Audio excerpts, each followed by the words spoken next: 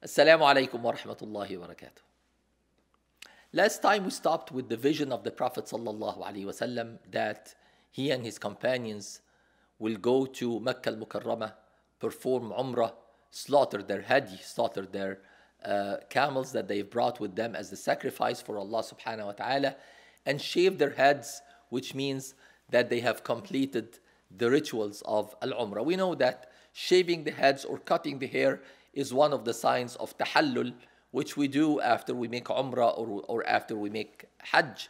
And the Prophet ﷺ used to give a higher reward to those who completely shave their heads. That's only for males, by the way. Women do not shave their heads, they only cut some of their hair. But in the later on, when the Prophet ﷺ would make a Umrah or a Hajj, he ﷺ would say, Allahumma ghfir lil muhalliqeen. Allahumma ghfir lil muhalliqeen. Allahumma ghfir lil muhalliqeen. Oh Allah, forgive those who have completely shaved their heads to denote the completion of their ritual. And the ones who just cut their head short, al-muqassirin, would ask the Prophet ﷺ, wal-muqassirina ya Rasulallah, he would give 3 times the dua for Allah subhanahu wa ta'ala to forgive al-muhalliqeen, and then at the end he would say, wal-muqassirin, and also the ones who cut their hair short. The Prophet ﷺ mentioned in the meaning of the hadith that with each hair that is shaved, Allah subhanahu wa ta'ala gives a reward or remits a sin. So imagine someone with thick hair, the reward that he would get when he shaves that head for the sake of Allah subhanahu wa ta'ala. Again, the sha'air of Allah subhanahu wa ta'ala have to be respected, have to be maintained, and have to be publicized. We should not shy away from showing our rituals to everyone, whether they are believers or non-believers. So, for example, Salah is the greatest of our rituals. And we know the importance of Salah in Islam. Living in a land that's not predominantly Muslim, or that the rituals of Islam are not very common in the culture, it's very important to maintain these rituals, because this is what distinguishes us as Muslims. So if you're traveling, if the time of Salah comes and there's no masjid close by, pray wherever you are. Do not worry about people looking at you or asking what are you doing and things of that sort. Again, this is publicizing your faith to Allah subhanahu wa ta'ala and showing that you are not shy of showing your rituals to other people. And this is full confidence and trust in Allah subhanahu wa ta'ala, and not feeling weak or shy or anything like that. Same thing is for our sisters who, mashallah, are wearing hijab. This is the sign of a Muslimah. So again, you should not be ever shy about that. This is actually your distinction. This is your pride. And wear it proudly. Don't disguise it as a hat or something like that. Wear it proudly, and when people ask you, why are you dressed like that? You say, because I am a Muslimah. I am following the guidance of Allah subhanahu wa ta'ala and His Messenger sallallahu alayhi wa sallam. So the Prophet sallallahu alayhi wa sallam cared about showing pride and showing confidence in these rituals that we show to everyone. Of course, we're not doing it to show off. We're not doing it for the sake of people. We're doing it only for the sake of Allah subhanahu wa ta'ala. And whether people see it or not, it doesn't really matter. Whether people like it or not, it doesn't really matter. We're only trying to please Allah subhanahu wa ta'ala. So that blessed caravan of 1,400 people started on its way from Al-Madinah al-Munawwara to Mecca al-Mukarramah. The Prophet sallallahu alayhi wa sallam was worried about what would be the response of Quraysh. How would Quraysh perceive this intrusion on their land and encroachment on their land? Would they just take it lightly? These are a group of people who want to come for Umrah and visit the house of Allah subhanahu wa ta'ala, so they're going to give them the same privileges as anyone else? Or are they going to take it as a sign of aggression and sign of defiance, and therefore try to take it the wrong way and try to fight the Prophet sallallahu alaihi wasallam and prevent him from making that Umrah? The Prophet ﷺ was worried about that. So when they approached Al-Madinah al-Munawwara and Mecca al-Mukarramah, and the Prophet ﷺ, by the way, again, guided by Allah subhanahu wa ta'ala, and with his high sense of sallallahu alayhi wasallam, his high sense of security and care for his companions, he took a different way, so that if there are any hypocrites in Al-Madinah Al-Munawwara, they wouldn't know the destination of the Prophet sallallahu alaihi wasallam.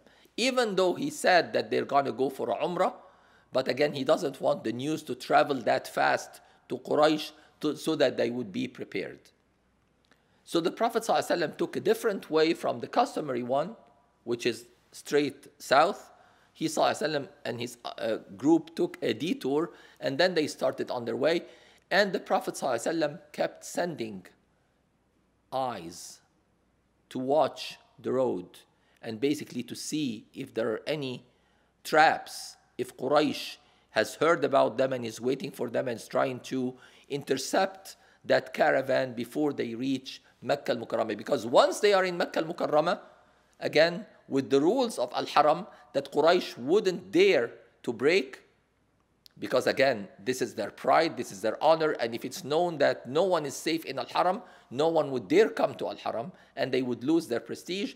So if they're going to intercept the Prophet ﷺ, it's going to be before he reaches the sanctuary and the land that's prohibited around the sanctuary.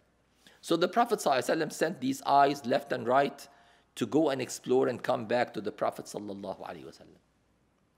And one time, the Prophet ﷺ, when they approached Mecca al-Mukarramah, they were less than a day's travel to Mecca al-Mukarramah, and Quraysh had no idea until now. One of the tribes on the way gave an advance notice to Quraysh. So when the Prophet ﷺ sent an eye, and that eye was from the tribe of Khuza'ah. The tribe of Khuza'ah, the majority of the tribe of Khuza'ah, by the way, were still non-believers. Regardless of whether they were believers or not, they had their allegiance to the Prophet ﷺ. They trusted the Prophet ﷺ, although they did not follow him. So they wanted him ﷺ to be safe and sound. So the Prophet ﷺ sent one of his companions who was from the tribe of Khuza'ah, a believer, with the Prophet ﷺ from the tribe of Khuza'ah, Bisr ibn Sufyan al-Khuza'i radiallahu anhu. The Prophet ﷺ sent him to Mecca to explore. Now, having family in Mecca, not being known as a great companion of the Prophet ﷺ, he had actually just embraced Islam. So now he's trusted by the people of Mecca. He went and intermingled with the people of Mecca and saw the preparations. He saw that Mecca heard about the arrival of the Prophet ﷺ, and they took it the wrong way. They took it as a defiance, an act of defiance, an act of aggression, and they decided that we are going to stop him at any price, but we're going to try again to intercept him.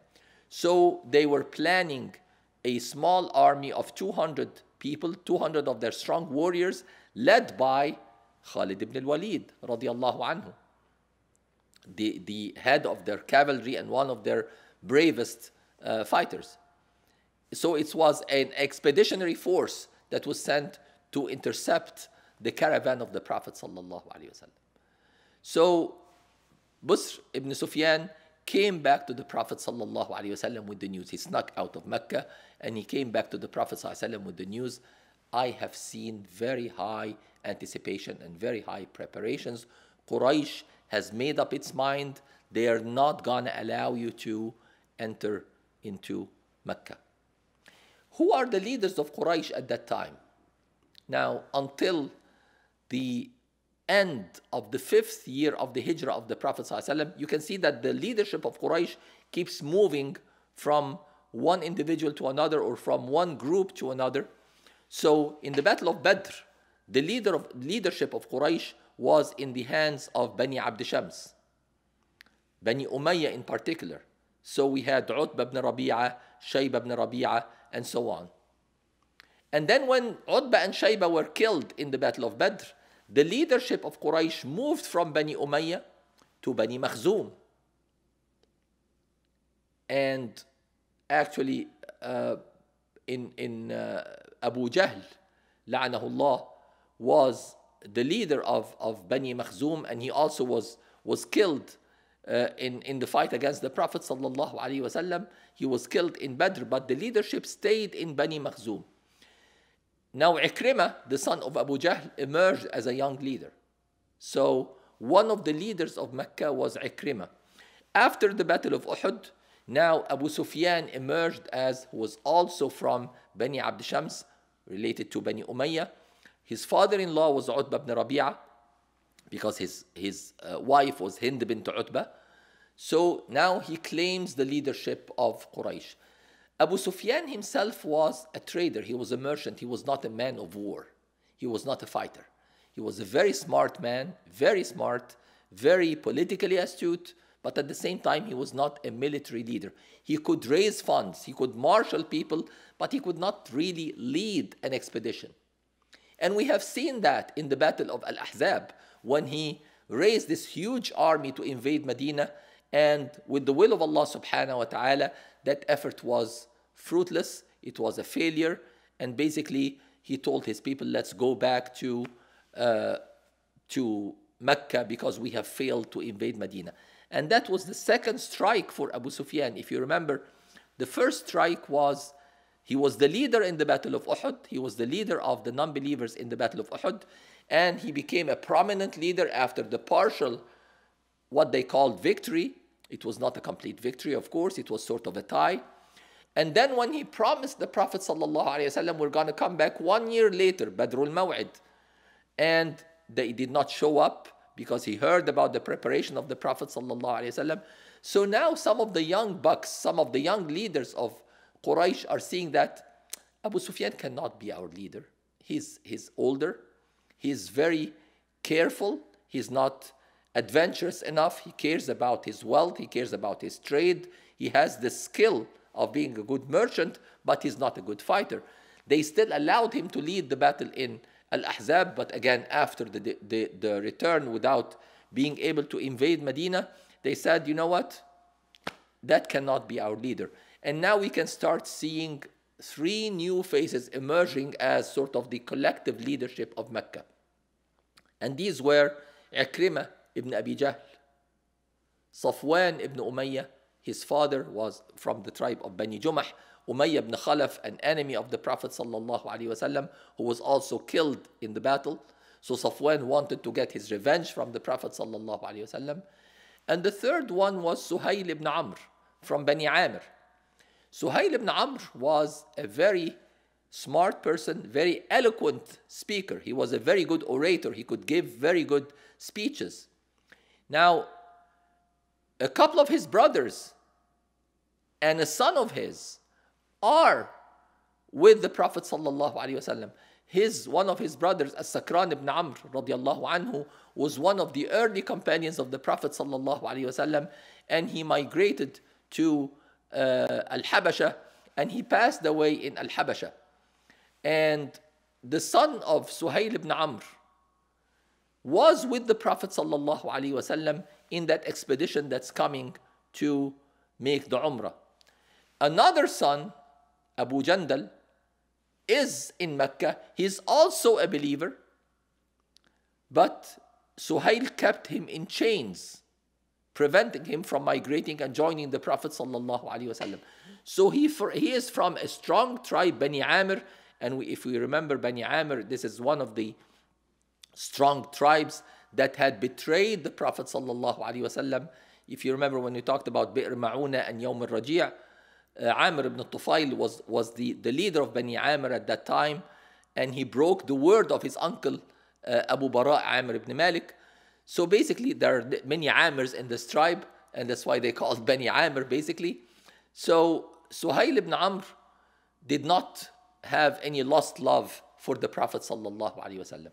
And now these three are the leadership, the common leadership of Mecca, or the joint leadership of Mecca. And Abu Sufyan took a step back. We don't hear about him much. Again, he's busy with his business, with his trade, very successful merchant, but not the political or the military leader anymore. He lost his clout based on these two failures. So these three leaders, Safwan ibn Umayyah, Suhail ibn Amr, and Ikrimah ibn Abi Jahl, made up their mind, Muhammad sallallahu alaihi wasallam is not going to be allowed to come to Al-Haram. So the Prophet sallallahu alaihi wasallam was a few miles away from Al-Haram, from Mecca al-Mukarramah. And he kept the camels tied, waiting for the arrival, again, to be slaughtered as a sacrifice for Allah subhanahu wa ta'ala. It's a very hot weather, very dry climate. The Prophet ﷺ sent another eye to go to Mecca after he received the initial report from Busr ibn Sufyan. He sent another guy, also from Khuza'ah, Khirash ibn Umayyah, and he went there and he tried to explore what's going on, and he was found, and people were about to kill him, but they beat him and then they released him. So he went back to the Prophet sallallahu alaihi wasallam, telling him about what he saw. The Prophet ﷺ wondered, why is Quraysh taking that stance? Why would they treat us differently? They have heard that we're coming as mu'tamirin, we're coming as pilgrims. We're not intending any harm for Quraysh. But again, it's the stubbornness and the arrogance of Quraysh. You're not going to force your way against our will to Mecca. Now the Prophet ﷺ heard about this expeditionary force sent by Khalid ibn Walid, and he knew who Khalid ibn Walid is. The Prophet ﷺ did not care much about facing that force, but he did not want to spill the blood of his companions. We came in peace and we want to go back in peace. So he asked his companions, who can take us in a diverted way to bypass Khalid ibn Walid and his army? And here come some of the experts of that land who were trying again originally to intercept the Prophet ﷺ on his hijrah. So Buraidah radiallahu anhu, Buraidah ibn al-Hasib radiallahu anhu steps up and says, Ya Rasulullah, I can show you a detour. So basically they started going around that detour, and suddenly, although he was very familiar with this terrain, there was a hill and there were thick trees and a very narrow passage in this hill. He sort of lost his way. He couldn't find any distinguishing marks anymore. And the Prophet ﷺ could see it on his face. He's looking left and right, not knowing exactly where to go next.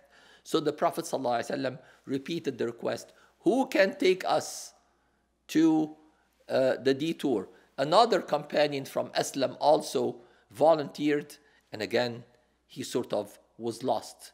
And the Prophet ﷺ repeated the request for the third time, and this time a third expert from Aslam told the Prophet ﷺ, Ya Rasulullah, I can do that. And basically he kept supplicating to Allah subhanahu wa ta'ala. It was completely dark. He said, I saw as if the sky was lighted, as if there was a full moon, and there was no full moon, and they started passing between this very narrow street between the trees until they crossed this hill, until they went into a very vast open area where they could pass next to each other very easily and in peace.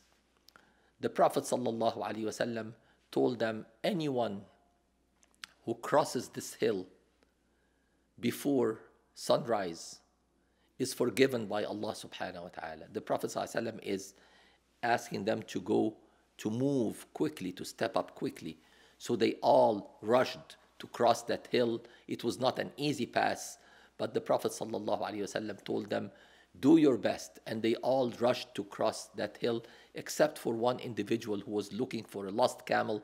And when he was told that the Prophet ﷺ said, everyone is going to be forgiven if they cross it before sunrise, he said, I care about my camel more than anything else.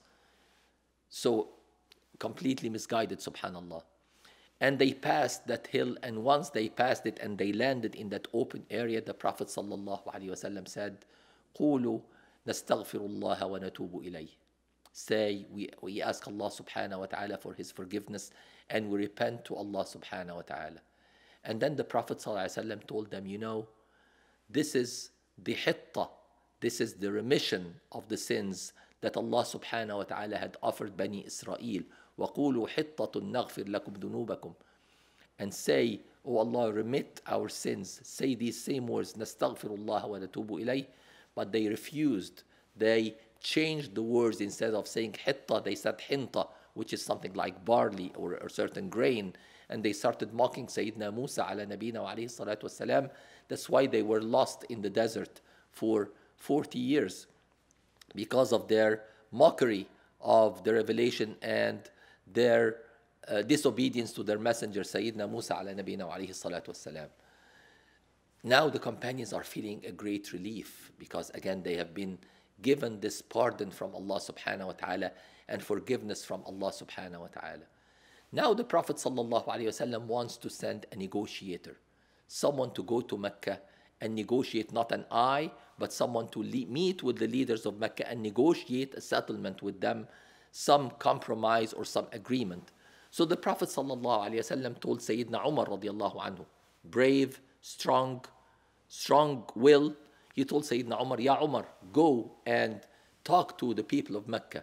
Sayyidina Umar radiallahu anhu said, I am not the man.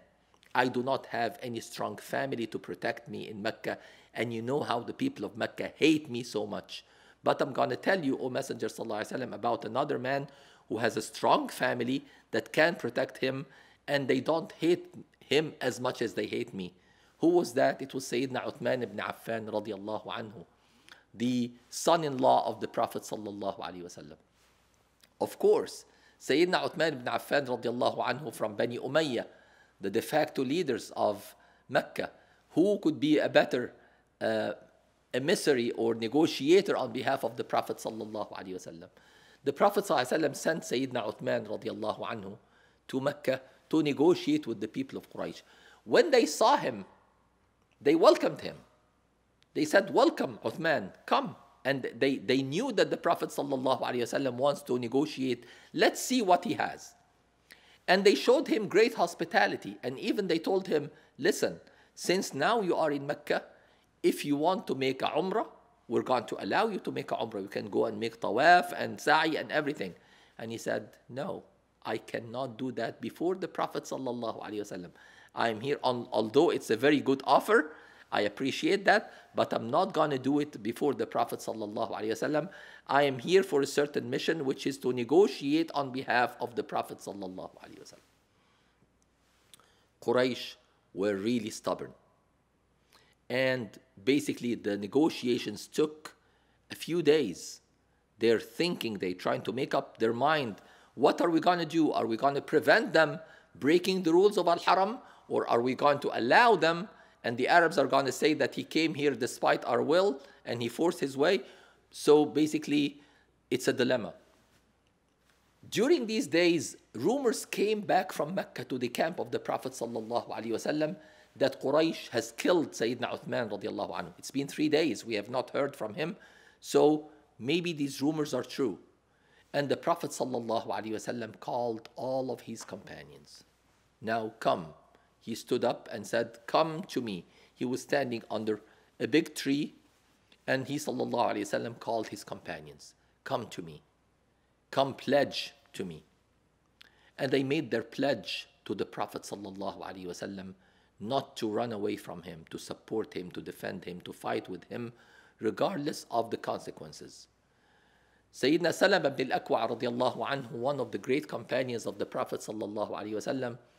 A side note about Sayyidina Salam ibn al-Akwa, he was a sprinter. He was a very fast runner. When he ran, no one could catch him, and he could race against a horse and sometimes even beat a horse. So he was extremely fast in running. So the Prophet sallallahu alaihi wasallam saw him and said, Salama, come and make the pledge. So Sayyidina Salama radiallahu anhu made the pledge to the Prophet sallallahu alaihi wasallam. And then in the middle, again, they used to come in groups. So he was one of the very first to make that pledge to the Prophet ﷺ. And then came a second group, and the Prophet ﷺ saw him, said, Salama, come and make the pledge. He said, Ya Rasulullah, I did. He said, come another time. And he came back and made the pledge to the Prophet ﷺ the second time. And the Prophet ﷺ gave him a shield to protect himself. And then later on, with the last group, the Prophet ﷺ saw him, Salama, come and pledge. He said, Ya Rasulullah, I did it twice. He said, again, a third time. And then when he came to make the pledge the third time, the Prophet ﷺ asked him, what did you do with the shield that I gave you? He said, I gave it to my uncle to protect himself. And the Prophet ﷺ smiled at the generosity and how this companion cared about his uncle more than he cared about himself. So the Prophet ﷺ even joked with him and he said, you are just like what the poet said, Allahumma bghini habiban ahabbu ilayya min nafsi. Oh Allah, give me a friend or someone that I love more than I love myself. This is how the companions of the Prophet ﷺ used to treat each other. And when he was asked later on what did you pledge, or what did you pledge to the Prophet ﷺ, he said, بايعنا رسول الله صلى الله عليه وسلم على الموت. We pledged to him that we are gonna die protecting him and protecting Islam. So they were very serious. Quraysh started sending on, as they had Sayyidina Uthman as a messenger from the Prophet sallallahu alaihi wasallam, they started sending their own messengers to try to negotiate with the Prophet sallallahu alaihi wasallam. So they initially sent one of the leaders of Al-Ahabish. Al-Ahabish is a group of minor tribes and allies who used to live in Mecca, not belonging to one particular tribe, but multiple small tribes. They had one leader, Al-Hulays ibn Alqamah, and this was a large group in Mecca that represented the workforce of Mecca, if you will. So they sent Al-Hulays ibn Alqamah to negotiate with the Prophet sallallahu alaihi wasallam. And this is a man who used to respect the rituals of Allah subhanahu wa ta'ala. And the Prophet ﷺ recognized that. So he ﷺ said, send the camels in front of you. Show him that we came with the hadi, with the sacrifice, that we came as ummar, as to make umrah, not to fight. So when Al-Hulays was about to come to the camp of the Prophet ﷺ, he saw the camels tied in the desert, eating their own hair out of hunger. He went back to Quraysh and said, this is a man who did not come for a fight. This is a man who came for rituals. Allow him access to Mecca. And Quraysh mocked him and he said, you're not one of us. You don't even know what you're talking about. He told them, listen, you are going to let him pass and make umrah, or I swear I'm going to lead the Ahabish in a revolt against you, and I'm going to topple this whole regime in Mecca. They told him, please calm down. Let's see what we can do. So now they sent the second messenger, another leader from At-Ta'if, from Thaqif, Urwa ibn Mas'ud.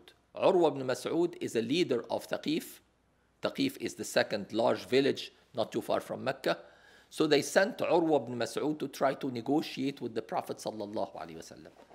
And Urwa ibn Mas'ud came until he met with the Prophet sallallahu alaihi wasallam, sat face to face to the Prophet sallallahu alaihi wasallam, and look at his bad manners and his arrogance. He did not know how to treat the Prophet sallallahu alaihi wasallam. So he held the beard of the Prophet sallallahu alaihi wasallam and kept pulling him sallallahu alaihi wasallam. He tried to put his hand on the beard of the Prophet sallallahu alaihi wasallam, and there was a guard standing above the head of the Prophet sallallahu alaihi wasallam that hit him on the hand very strongly. And he said, oh, that hurts. And then he tried again to approach, and again he was hit on the hand one more time. He said, oh, how tough you are. And then he asked the Prophet, who is this tough guy? And the Prophet ﷺ smiled. This is your nephew, Al-Mughira ibn Shu'bah. And Urwa said, you ingrate person, I just paid the money, the blood money for the people that you have just killed. And this is the way to treat me? He told him, keep your hand to yourself before it does not return back to you. If you dare extend your hand to the Prophet sallallahu alaihi wasallam. Urwa ibn Mas'ud is a smart man. He's watching around him, seeing how the people are treating the Prophet sallallahu alaihi wasallam with great respect. So he went back to Quraysh, telling them, listen, I have been to Kisra in his palace. I have been to Qaisar, Caesar, in his palace. And I have seen how the people around them treat them. I have never seen anyone treat their leader as I've seen the companions of Muhammad treat Muhammad sallallahu alaihi wasallam. So here's my advice to you. I saw people with him who are like lions, and they are not going to run away from him. They're not going to surrender him. They are going to die before we can reach him. So if you want my advice, let him come and make the Umrah and then go back safely. Second advice to Quraysh, Hulays ibn Alqamah and now Urwa ibn Mas'ud. Quraysh, again, stubborn, arrogant, they said no. So now they want to send someone who can really speak on their behalf. And who did they choose to speak on their behalf? One of that triumvirate of leadership, Suhail ibn Amr. They say, Suhail, now these people were completely useless. You go and negotiate yourself. So Suhail ibn Amr said, all right, I am going to go and negotiate, but the condition is, whatever I decide, whatever we reach, don't treat me like the other two. You're going to follow my advice. And they said, of course, you are a respected leader. We trust you. So you go and negotiate. And whatever you decide, we are going to follow your decision. So now Suhail ibn Amr embarked on his way to meet with the Prophet ﷺ to try to negotiate a certain kind of settlement or compromise. Inshallah, next time we're going to talk about what took place between Suhail ibn Amr and the Messenger ﷺ, and what was the commentary of Allah subhanahu wa ta'ala on this event, and what was the response of the companions of the Prophet ﷺ to this event. So until next time, inshallah, Assalamu alaikum wa rahmatullahi wa barakatuh.